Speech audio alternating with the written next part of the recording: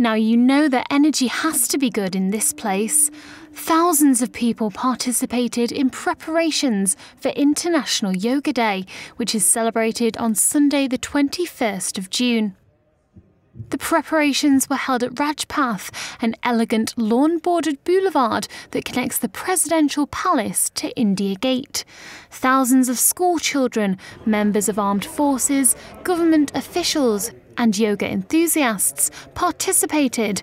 The numbers even affected traffic in parts of the capital. One student at the rehearsal, who had been practicing yoga for months, described how he felt the practice was useful, saying yoga helps balance stress. When we perform yoga, it balances everything. So, वो होता है तो उसको balance करने के लिए yoga. Prime Minister Modi will perform yoga at a public event next month, part of his international drive to increase participation in the ancient Indian discipline. Will you be participating in Yoga Day this Sunday? Have a mindful and peaceful day.